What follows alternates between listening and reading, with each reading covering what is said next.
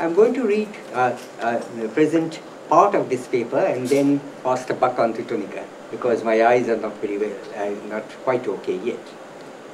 My paper will be in 3 parts.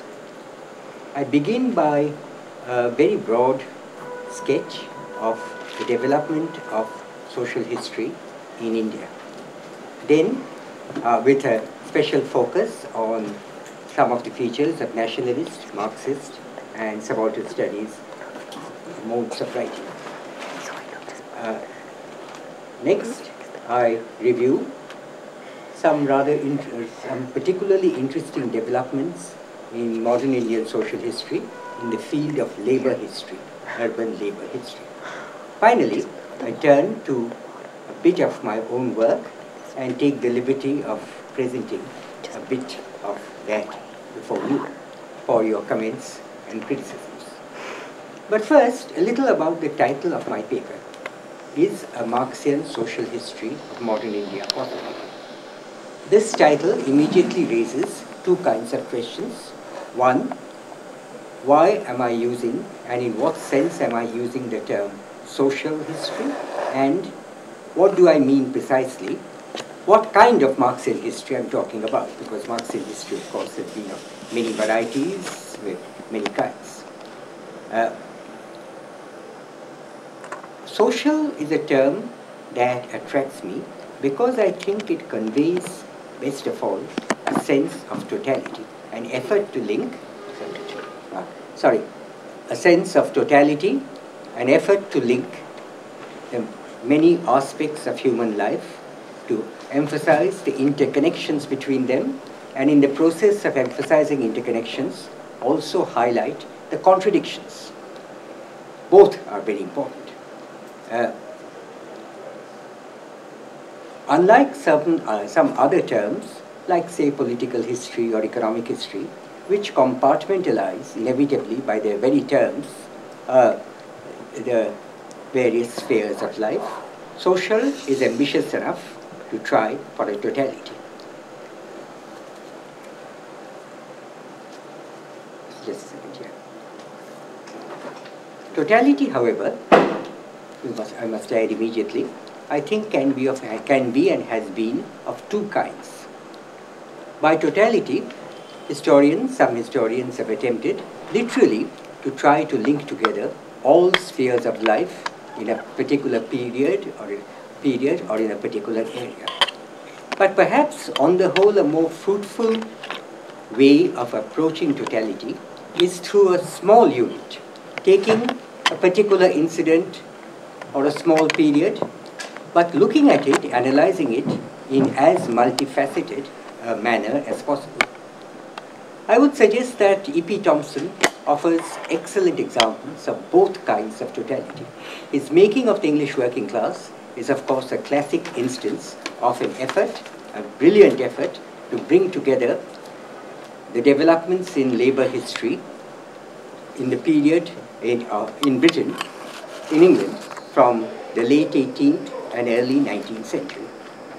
But the same Thompson wrote, among many other things, a brilliant essay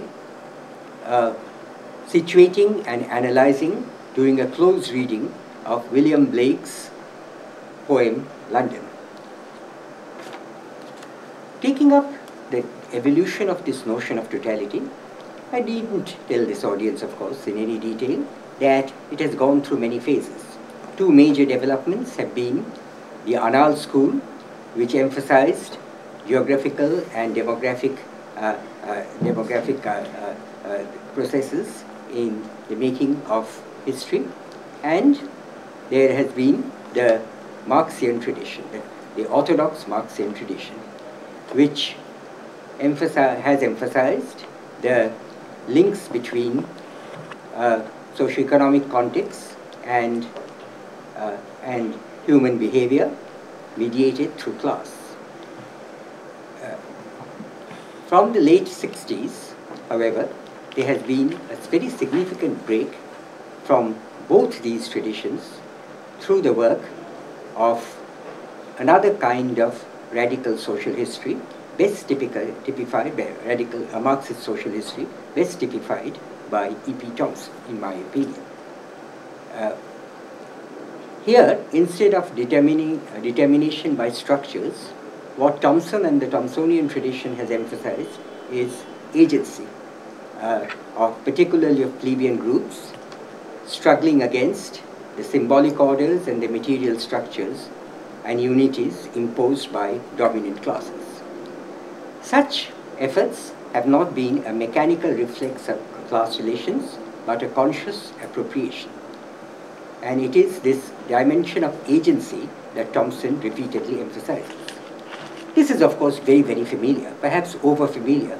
And I would like to add that the great thing about Thompson is that, along with this very valid and valuable emphasis on agency, he has never forgotten about the importance of structures, about the objective determinants also.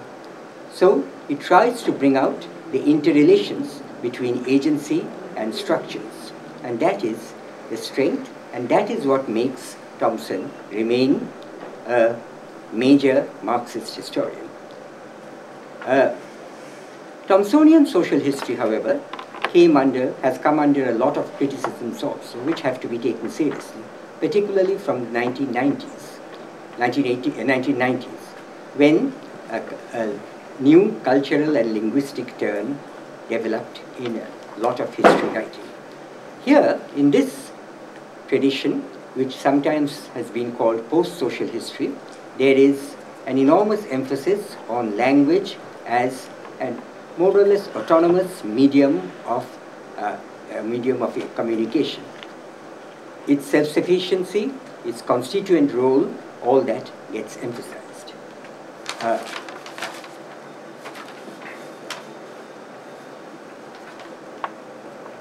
This post-social turn has certainly contributed quite a bit, yet in some ways it is problematic.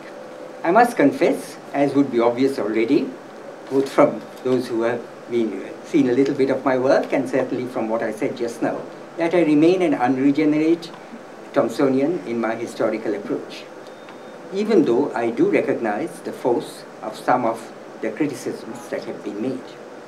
There are silences in Thompson, troubling silences, particularly one, I think, about gender, and there is also an exclusive, a somewhat excessive, perhaps sometimes exclusive emphasis on moments of militancy. And that also raises problems. In the core of my presentation, I'll also talk about some similar problems that have come up in the radical modes of Indian history writing also. At the same time, the discursive turn, which sometimes seems to be carrying all before it, also has problems. Because what it tends to do is to replace material determinations by linguistic determination. Agency, one in this mode also, can get somewhat marginalized by getting reduced, collapsed into mere vectors of language. Now I'll pass on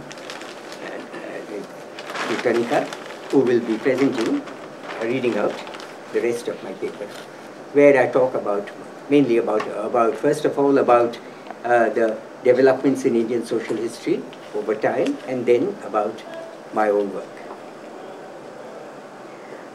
It would be helpful if I begin with a few peculiarities, I am meaning Sumit. Don't say that every time. Peculiarities in our historiography of the social. Quite an important segment on the early work on social lives was actually done outside the professional discipline of history.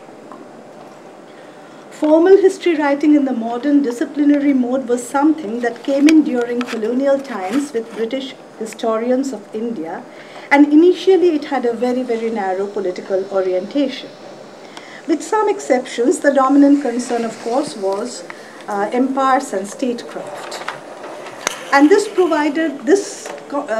created a huge problem for patriotic Indian historians, because the Emphasis, especially on histories of British conquest and governance, could hardly stir the imagination, their imagination. And the progress and expansion of the colonial state was not something that they could identify with. Where then would colonized Indians find themselves in history? Rabindranath Tagore, in an essay of 1902, made a distinction between the realm of the state or Rashtra and the realm of the social or Samaj. He suggested, somewhat unfairly I think, that the West has excelled in the political realm, while real Indian genius lay in the construction of the social. The social was the domain where our significant histories happened and collective lives were most fully lived out. So while Western historians eagerly map the rise and fall of states, it would, said Tagore, make greater sense for Indian historians to concentrate on Samaj, to study society, culture, and religion. In this respect, a major impetus for patriotic historians to do history in these terms occurred with the Swadeshi Movement of 1903-1908, the first popular anti-colonial upsurge against the partition of the province of Bengal. The offended pride of the middle-class Bengali nationalists led them to produce discourses on their regional identity, primarily in terms of historical reconstructions of folk and local cultures. Sometimes these were purely antiquarian, but nonetheless, it's interesting that they unearthed, compiled, and used material that related to quotidian practices and activities to folk culture. Why the centrality of popular culture in such reconstructions? This was because Bengal had never really been a major seat of high Hindu Brahmanical culture, and Bengali scholars needed to turn to local popular traditions and social lives to celebrate the region's cultural creativity.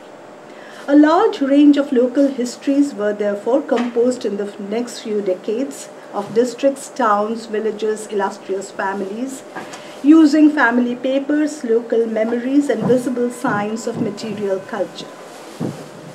One of them, Dinesh Chandra Sen, wrote about women's crafts, public and domestic architecture in villages. Another, he also demonstrated the popular reach of Vaishnav religious sects by collecting religious manuscripts from village homes of low-caste artisans and peasants. Another, Panchanan Mandal, collected thousands upon thousands of letters from village homes, from ordinary people, from the relating to the late 18th and early 19th century, touching on many aspects of social, domestic, and religious lives. These were problematic modes of writing. Very often they were marked by a rural romanticism, and little was said about problems of caste, landlordism, landless labor, women's labor. The village was portrayed as a natural organism, a site of idyllic harmony and shared culture. What remains interesting nonetheless is that certain kinds of everyday work and craft of ordinary experience were marked out as a legitimate field of historical research, however amateurishly done. Another interesting early area of historical writing that developed at this time were histories of local subcastes or jatis. As the colonial censuses began to enumerate local jatis and tried to record them according to their relative status, a number of jatis sought to claim a higher ritual status by collecting and publishing origin myths, local caste traditions, achievements of prominent caste members, and so on. They produced a curious mix, rereadings of older religious texts to find some reference to an older elevated status for their caste, as well as biographical fragments and associational activities, both old and new. What's interesting is that proper histories of caste, which began from the 1990s, very late, now explore these writings with great curiosity and interest as important source materials. The first major breakthrough in formal social historiography came with the most outstanding of historians of ancient India, the Marxist scholar D.D. Kosambi. As he wandered around the environs of his Pune residence and observed how common people wielded their instruments of work and suggested connections between past and present labor forms and crafts and their relations with the larger material cultures. A similar interest in the histories of the lived environment and material culture also animated the work of Niharanjan Ray, who wrote about ancient and early medieval Bengal. Unfortunately, however, the insights developed in the historiography of one particular period often did not inflect developments in studies of other periods. More seriously, there was a singular lack of communication between formal English language histories addressing an international or national readership and histories written in vernacular languages. I want to emphasize that I do not refer here to histories written in a vernacular idiom, but to formal, professional, academic histories that were written in regional languages. Historians on these histories, moreover, were largely of Hindus. Historians of Indian Islam and Muslims, on the other hand, for a long time remained restricted to classical theological schools and to court cultures. This, however, changed from the 1980s, and now there is a profusion of significant studies of popular Muslim sects and reform movements, of seminaries and newspapers, of histories of print culture, Islamic print culture, Urdu literature, women's education, especially in 19th century North India. Marxist histories, since Kosambi, in principle, should have led to a major breakthrough in the domain of social history, foregrounding lives of ordinary people. Studies of modes of exploitation and expropriation should have ideally woven political, social, and economic experiences together, especially among laboring people. However, till very recently, there was a prominence only of allegedly meaningful social categories like the industrial proletariat and the bourgeoisie, and of quote-unquote meaningful activities of workers like trade unionism and strikes, to the exclusion of almost everything else. Unless social categories and activities were seen as harbingers of fundamental historical change in modes of production, or of revolutionary politics, especially of an anti-imperialist orientation, Marxist historians were not much interested. Moreover, a rather sterile notion of social formations came to constitute yet another problem. Predictably, a rigid determination of the superstructure by the base tended to predominate, and there were long and abstract debates about formal definitions of mode of production. The preoccupation with definitions proved remarkably unproductive, failing to yield accounts of lived social relations, even for social categories that were considered significant. The successive stages of social formation within an orthodox Marxist framework were regarded as universally valid, given, and fixed in their broad contours, each stage transiting from one to the other with predictable regularity. Once the precise kind of social formation of any historical time and place was defined, one could easily, almost mechanically, predict its salient characteristics and future course. Another problem had been a rather narrow definition of material practices. The famous mode of production debates precluded interest in other forms of commodities and markets, of print technology, of film industry, or of markets of fashion or leisure commodities, for instance. Our state archives were opened up very late, and that created some of these problems. They opened up for the first time from the 1960s, and archival documents for colonial times were first used seriously by a group of historians largely located in Cambridge University.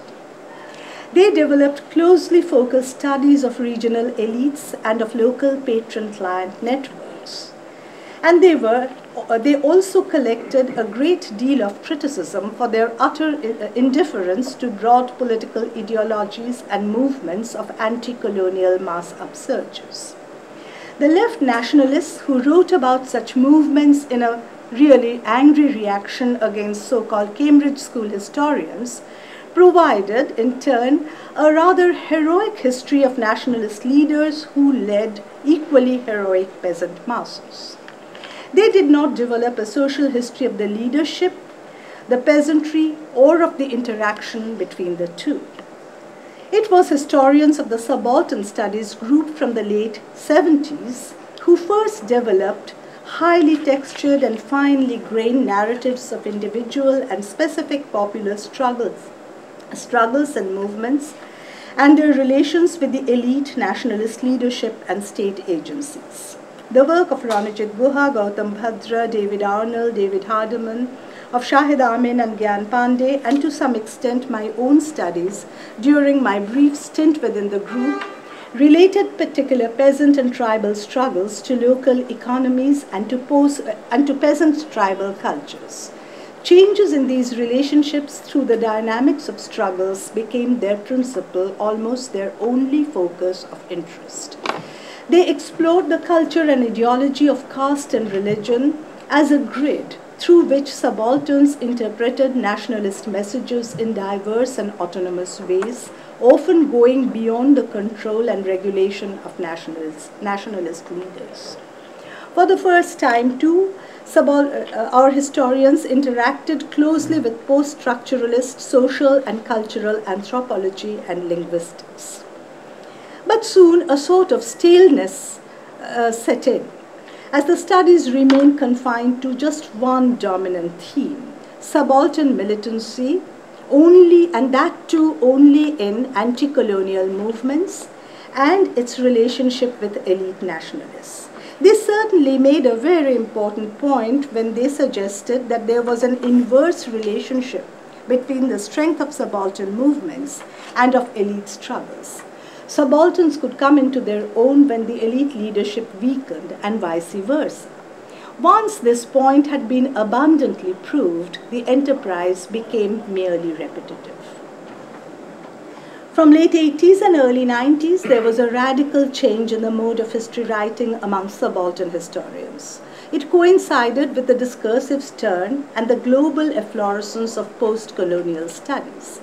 In fact, within the project, global scholarship, especially Edward Said's influence, proved the decisive inspiration, and Partha Chatterjee first internalized the new impulse within a revised idiom, Subaltern Studies idiom. Several crucial shifts occurred as a result. The political cum socio-economic horizons in subaltern experience slowly receded into the background. The historians now turn to the elite nationalist middle class and to colonial discourses as the key actors in history, the real subjects. If subaltern figures survived in their works at all, they were rather romantically portrayed as bearers of an authentic culture, untainted by Western enlightenment, embodiments of colonial difference, as Partha Chatterjee put it. Their economic needs, their daily lives, their political struggles within and outside the domain of anti-national movements no longer commanded much interest. Nationalist elites too now came to be viewed entirely through a culturalist lens, which bypassed their economic and political interests and activities. Middle-class discourses were moreover explored only to locate signs of Enlightenment knowledge that colonialism introduced. Enlightenment, rather reductively I think, was taken to be a monolithic body of intellectual influence whose internal stratifications and contestations seemed to need no unpacking. Its presence, moreover, was seen as all-pervasive. If any trace or influence could be found in any Indian discourse, then this was taken to indicate Indian cultural surrender to the West. The fact that Indians could have absorbed Western knowledge through cultural grids of their own, filtering and reading them in the context of their own political needs and desires, and thereby subverting them at times was not a proposition that was entertained. In the same measure, earlier studies of structures of colonial exploitation and extractive mechanisms gave way to an exclusive concern with cultural imperialism or cultural colonization. It began to appear as if the British were in India for the sole purpose of colonial domination and for nothing else. Cultural domination. Cultural domination. There were, however, some interesting variations. Cultural domination. There were, however, some interesting variations on this overarching theme. Parthu Chatterjee initially worked with a framework of derivative Indian discourses which borrowed their political and cultural language from post-Enlightenment knowledge paradigms. Later, he introduced a new new emphasis on colonial difference, a difference that the imagination of colonized Indians wrought into the original Western texts and political traditions. But the problem remained. Whether the cultural exchange was defined as derivative or as one based on difference, what was lost were large areas of social and political experience of everyday aspects of Indian modernity and the ways in which different social groups created and recreated them through mutual conversations and arguments. In this ensemble, the colonial, the Western, the Enlightenment remain the constants, the agents, monolithic and unchanging. Till the late 1990s, this was the state of the art under the post-colonial accent on the cultural and the discursive, the search for Western influence or for Indian authenticity. There were, however, important departures as well, especially in domains of histories of women, gender, and caste. I want to focus here on Indian labor histories which came into their own from around this time, although some antecedents go back to early subaltern studies and to Marxism. Up to the 1980s, there were two dominant trends in the academic scholarship on Indian labor. One, best exemplified by Maurice de Morris and his work on Bombay cotton textile industry, had quote-unquote a managerial bent. Morris studied questions of labor recruitment, the adaptation of Indian workers to the industrial work culture, the evolution of the mechanisms of labor discipline. The main purpose of Morris and of others like him was to explain the so-called deviance of Indian industrial patterns from the path charted by quote-unquote normal capitalist development. This was explained by a model of insufficiencies of Indian workers and capitalists, an inefficient and volatile working class, a backward style of management. The second trend, largely leftist in orientation, concerned itself with the history of labor movements, focusing almost on organized trade unionism, strikes, and Communist Party leadership of working class struggles. This trend explained the ebbs and flows of labor militancy, usually in purely economistic terms or in terms of the maturity or failure of the political leadership. These two central preoccupations took some time to change and to expand, especially since studies of urban labor remained quite a marginal area, and there was a reason for that. The political experiences of the 60s and 70s had been extremely crucial for radical historians the world over: Vietnam War, Cultural Revolution, May '68, and so on. The global revolutionary movements had an Indian counterpart, the cluster of armed peasant and tribal struggles against landlord and state in different parts of the subcontinent, known generically as Naxalbari or Maoist movements. They produced an explosion in peasant studies of different kinds, the early subalterns soon dominating the scene. In contrast, working class histories received scant attention. Dipesh Chakrabarti in the late 80s proved to be an exception to the dominant subalternist trajectory, working on jute mill labor in colonial Bengal. In a paradoxical and interesting way, however, he sought to re-establish the paramountcy of a basically feudal peasant culture for modern urban working class politics. The pervasive emphasis on the experiential quality in class formation that E.P. Thompson's writings had introduced was important for Chakravarti. He moved away from the narrow economic determinism of earlier Marxist labor historians towards the cultural worlds of workers in cities and towns. And here he found the rural linkages of migrant workers to be decisive. He emphasized the crucial role of persistently pre-bourgeois, semi-feudal, hierarchical, cultural and social structures, even when workers labored in urban factories.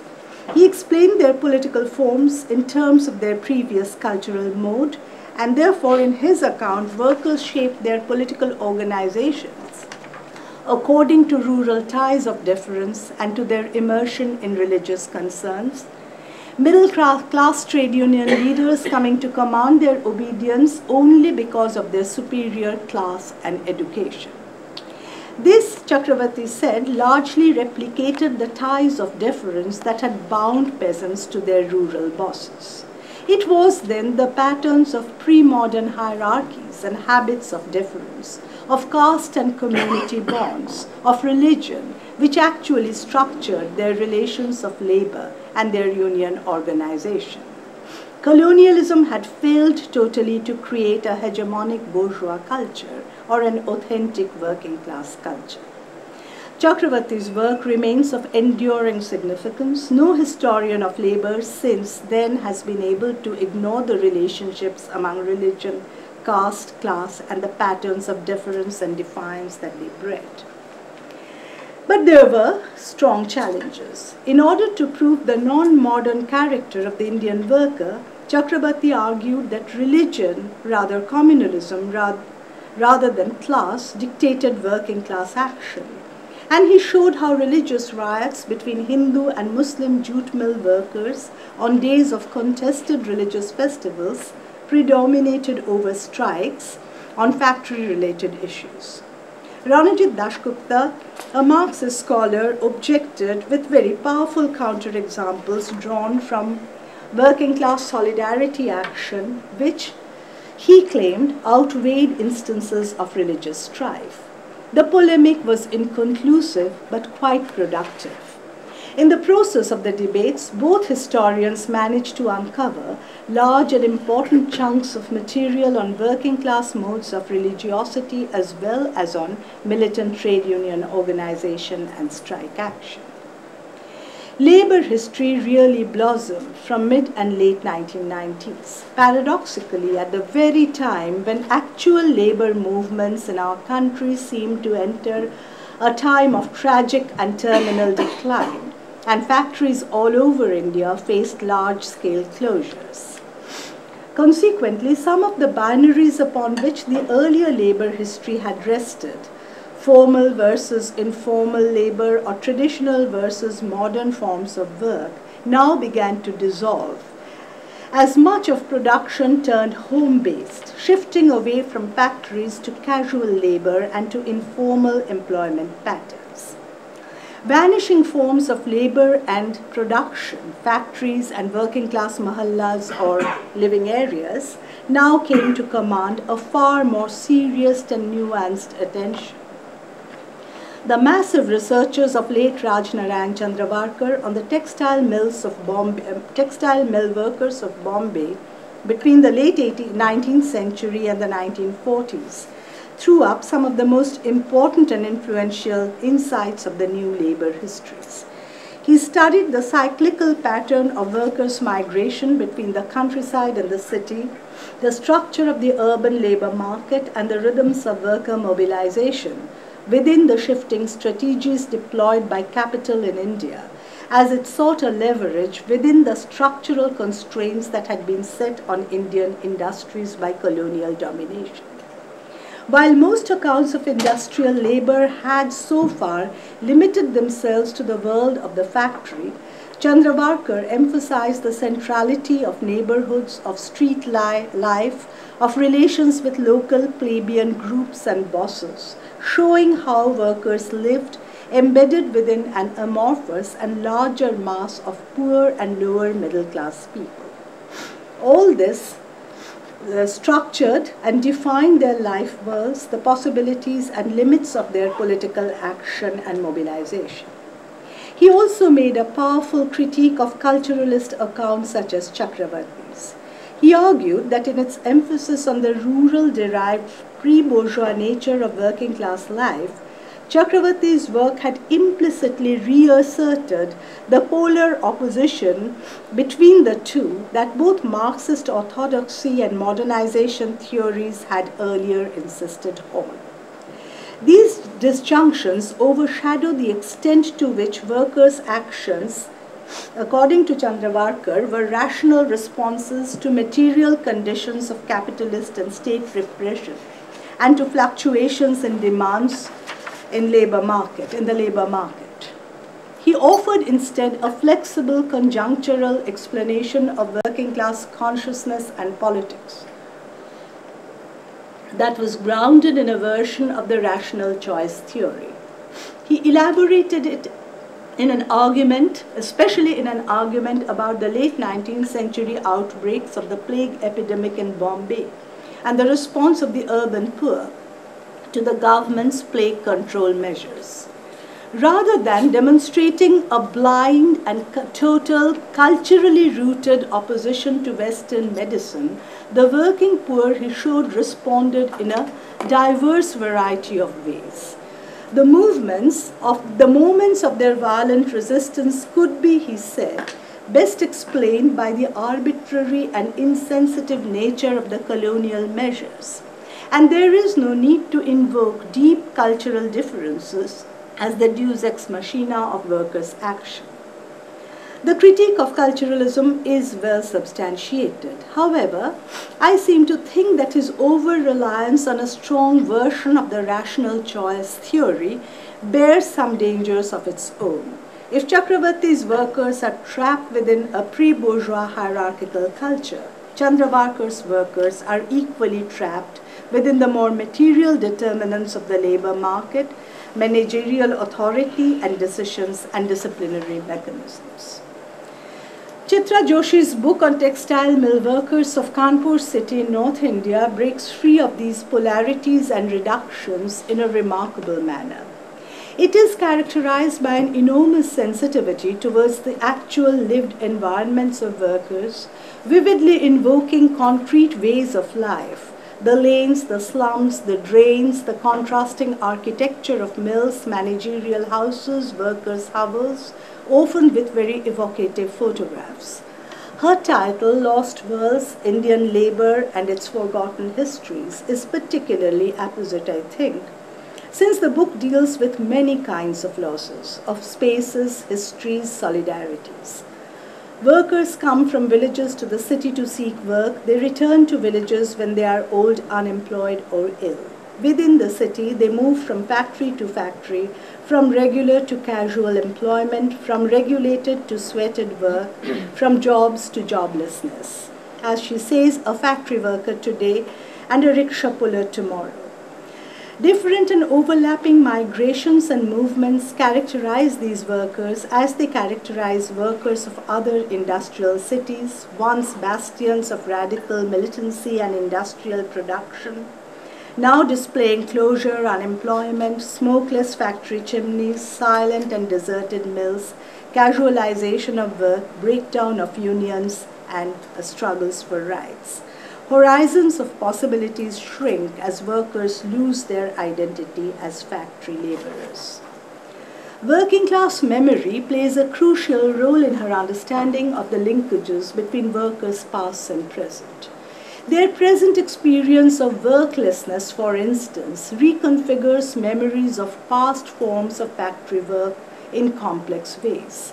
At the time when they actually were factory hands, so-called, workers had experienced that work as pain, deprivation, injustice, and they had reacted with militant struggles against factory discipline. But that, in retrospect, was also a time of hope, solidarity, and organization. Their present loss of work reconfigures those times nostalgically now, giving them an aura of worth and substance despite the hard labor and the struggles. for both labor and struggle were possible then and are no longer available now. I come now to some aspects of my own writing. When I look back on the work that I did on 19th century Bengali middle class and lower middle class lives, culture, social relations and religion, in the light of the recent labor history studies, I am struck by a very important omission. I was one of the first to underline, separate out and focus on the urban lower middle classes as a distinct and different formation within the modern urban middle class. Semi-educated but often high-caste men who were confined in the new printing press workshops or in government offices as low-paid clerks and workers ruled by the discipline of the new clock time, experiencing both work and family as a joyless compulsion, and seeking out an inner religious life that would provide solace, escape, and a higher meaning, experiencing religion as living space. Before and after me, too, studies of the Bengali middle class have continued to talk about the modern, advanced, elite intelligentsia alone in terms of their thoughts, writings, and activism. But while I did introduce a new social category that was immensely important as consumers and even occasionally as producers of the culture of urban modernity, I did not write adequately at all about the precise quality of their work itself, what they did, exactly what were their wages and terms of employment, their internal hierarchies, and their relations with the overall structure of management and workplace. Perhaps this too was a product of the culturalist turn. Nonetheless, there were important thematic concerns. I refuse to see modern social and cultural lives of Indians as bifurcated necessarily and always between Western influence and Indian surrender or resistance to it. In their response to modern times, Indians often selectively used diverse categories of Western discourses, but I insist these were always received through and transformed through their own cultural traditions, lived experiences, and conversations. There was considerable autonomy and revisioning in that reception. Moreover, very large and crucial areas of social relations were remade in complex ways that lay outside the parameters of influence resistance paradigm that post-colonial scholars are so attached to. Finally, I choose to see the middle classes, as I just said, not as a single undifferentiated category. I focused instead on the multiple and overlapping social ideological layers, their internal relationships and their interactions with other social groups, non-middle class, and with the state agencies. Methodologically, I was deeply influenced by traditions of microhistory and by German histories of everyday lives, by Carlo Ginzburg, Hans Medic, and Alf Lüdke, among many others. I chose to enter broad historical processes through a bounded, specific, but strange event. The advantage was that an event could be a place where different and plural processes interact and unfold. And they provide a point of entry into entangled worlds that are not otherwise possible to see in their mutual exchanges if we focus on a specific theme. A strange event, moreover, takes us to sources and to happenings that often lie undiscovered or silenced in the archives, until the violent jolt that they create by their strangeness on their surroundings suddenly throws up onto our attention new and unexpected social categories, modes of interactions, new kinds of historical and archival documents. I'll take up here two such strange events that I explored, one being textual and the other both a crime and a religious cult. In both diverse social categories, rural and urban, high and low caste and class, men and women come together, collaborate and collide, who would otherwise have been kept apart and studied in separate compartments. Let me then talk a bit about these events and how I came to read them, for so far few of our historians had tried to focus on these small, ordinary or extraordinary happenings. A major exception would be Ranajit Guha's study of a case of a failed abortion and death of a low-caste Bengali widow in the 19th century, Chandra's death. Otherwise, our historians have tended to focus on events that come out of histories of national importance. Shahid Amin's study of the Chauri Chaura riots, for instance, or Partha Chatterjee's study of an early 20th century scandal, which he designated as the secret history of nationalism. When I reversed the flow, a number of leftist critics were surprised, and they questioned the relevance of studying matters that did not leave behind wide repercussions or prove to be agents or symptoms of broad historical change. The first event was a small local scandal. It unfolded in a village called Doihata in East Bengal in 1904. Doihata is located in Bikrampur subdivision, which at that time was renowned as a progressive, prosperous place, the seat of the new British education and of a highly educated, modern, liberal upper caste gentry. Here, Lal Mohan, a respectable, educated upper caste householder, came to be closely associated with two low-caste men, uneducated, Prasanna and Ananda, who shared his secret faith in a personalized cult. They believed that the Kali Yuga, the fourth final and the most corrupt epoch in the four-stage time cycle in Hindu mythology, was at hand, and their cultic action would usher in a new cycle, beginning with a golden age. Kali Yuga is seen by Hindus as the epoch when evil reigns rampant and women and low castes get on top of upper castes and men, inverting the normal caste gender order. Kalki Avatar, an incarnation of Lord Vishnu, preserver of creation, appears at its climax to destroy evil and to reinstall normal hierarchies and initiate a new four-age cycle. Lal Mohan and his associates believed that they knew the formula for the end of Kali Yuga. The disciples were let into Lal Mohan's household one night, and they were given free rein to perform the ritual sequence which they thought would terminate Kali Yuga and end the cycle of death and rebirth for all the participants, the cycle of karma. The association between high and low castes and their entry into the respectable household are so unconventional as to be unheard of. But what followed was enormously more cataclysmic. According to the ritual sequence that they had devised, Lal Mohan's wife was ordered to strip and kick on the forehead of her husband to urinate on his body. The husband lay prone, offering up his face and body to her, denoting a spectacular inversion of the normal act of obeisance when the wife lies on the ground and worships her husband's feet.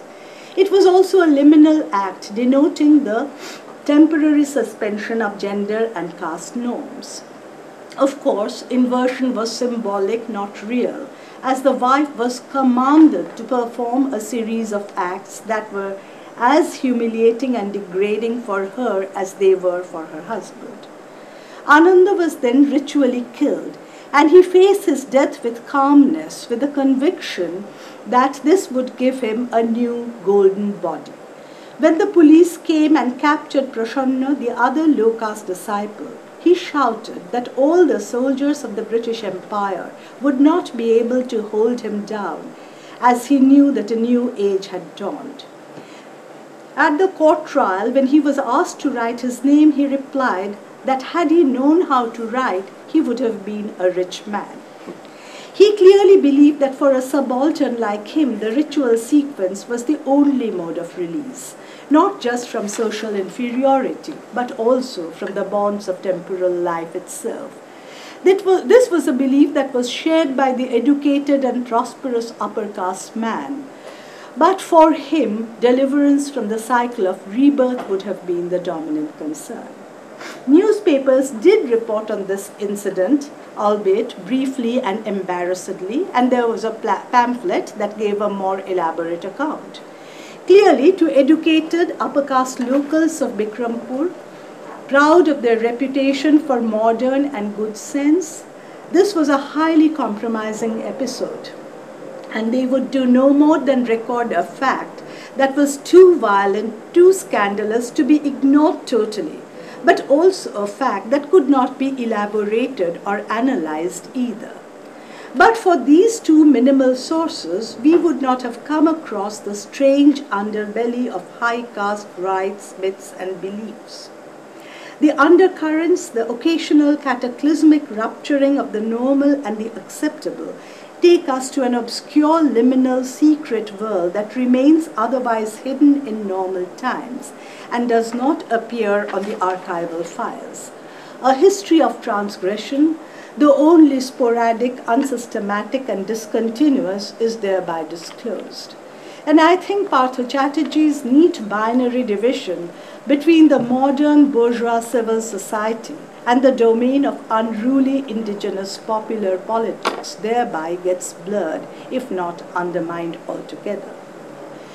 Now the second event, the textual event, the creation of Ramakrishna Kathamrita, a collection of daily sayings of the great 19th century Bengali saint Ramakrishna Paramhansa. It may appear strange that I describe middle-class interactions with Ramakrishna as an extraordinary or a strange encounter. Ramakrishna is one of the best-known figures of 19th century Bengal, a saint with a huge and illustrious following. He is regarded as a maker of mainstream middle-class Hindu devotion. Yet there are some extraordinary aspects to this connection. He was, in his early life, a virtually illiterate village priest with no knowledge of English. Indeed, he remained so all his life, illiterate and not at all English educated, not modern. His devotees, however, came principally from the ranks of highly educated men in Calcutta. He preached a message of quiet devotion, aiming to provide solace, which impressed not only the intelligentsia but also lesser urban men leading petty or lower middle-class lives, drawn into what they felt was a highly oppressive and tedious working existence in clerical jobs in government or business offices. This was the world of chakri or waged employment, which became in Ramakrishna's telling the heart of darkness and the focal point of Kali Yuga. Why should regular waged work be described as the worst kind of suffering and evil? There's a reason. The clerks who came to provide the bulk of his devotees were by no means desperately poor. Certainly, they were better off than most peasants, artisans, or factory workers of their time. They were upper caste men and enjoyed a measure of social status and security. However, most of them came from rural smallholding or had urban impoverished bourgeois roots, which meant that they were unused to working on a daily basis under rather impersonal superiors. The very experience of subordination and confinement in office, subordination to the hierarchies, to the command and control of foreign employers, entailed tedium and humiliation. Here, etymology might be of some relevance. Chakri is associated with the word chakar, which means servant. Among this urban fraction, complaints about domestic life and about the demands made by nagging wives upon a supposedly beleaguered male breadwinner were rife. These complaints have been portrayed richly in bazaar paintings and in contemporary satires and plays of the 19th century. Ramakrishna's teaching gave this complaint a coherent form and the shape of an explanation of social disorder. He suggested that chakri and women were closely related, for it was the expenses of maintaining wives and households that pushed men into the bondage of service, sapping their vitality. The sense of bondage and subordination resonated with anxieties then very common in lower middle class Bengal about the loss of manhood. The mythological concept of Kali Yuga too had projected images of epochal and social catastrophe, with the figures of the woman and the low caste now supposedly dominating upper caste men. Interestingly, Ramakrishna made some occasional references to the especial humiliation of being subjects of a British queen, yoking together several different perceived sources of resentment. The new educational dispensation of schools and colleges, again regulated by the clock, intensified the power of the theme among a wider category of modern students. For Ramakrishna, this work discipline too was a constitutive element of the Kali Yuga. He offered a very specific form of devotion to counteract this. Unlike most kinds of organized pieties, this was not based on formal texts or rituals. It precluded miracles and did not preach any abandonment of the cares of the world. It offered instead a form of this worldly piety. But it was very different too from the Puritan emphasis on work within the world as a form of calling. Ramakrishna very bluntly advised his devotees that they should stay in the world only because that was essential for livelihood. Wives and families were necessary to look after their daily needs, but they were to regard work and family as evils, things of minor concern. This was an eminently prosaic devotion offering practical advice. So chakri, clock time, anxieties about the loss of manhood were given a coherence by the explanatory framework of Kali Yuga. Ramakrishna's devotionalism offered a way of negotiating the many woes of the new urban petty middle classes. It offered the possibility of the continued material security that work and household provided, and also a means of dealing with the resentment provoked by the experiences of everyday life. It created an inner living space of devotion as excess. And this fitted in with the well-established notion that their devotion provided the easy path, sahaja, in Kali Yuga. Men, it was often said by old sacred scripture, were diminished in all their powers during Kali Yuga, and a simpler path to salvation was therefore now required, that was free of earlier onerous sacrifice or hard spiritual labor. And this is the path that Ramakrishna provided. There was something else that was strange and new. Ramakrishna spoke in an easy rural and folk idiom, using metaphors and symbols from everyday rural life, from worlds of rural work and worlds of rural women. But he spoke not to rural folk, but to eminently successful city men and to lower middle class men as well. He was himself attracted by the novelties, quite frankly so, attracted by the novelties of modern urban life, theatre, circus, new intellectual and social reform work. He sought out important urban luminaries and tried to develop close contacts with them. But what is much more important is that they too came to him in considerable numbers and sometimes abdicated their stern intellectual rationalism to embrace his easy and simple faith. This makes us once again revise our notion of a segregated, high and rational modernity, uncluttered by anything archaic or obscure. It is clear that the modern intelligentsia was, at this point, tired of its demanding intellectual and reform activity. The hopes of earlier liberalism had come to nothing much, and the hopes of nationalist anti-colonial activism were still in the future.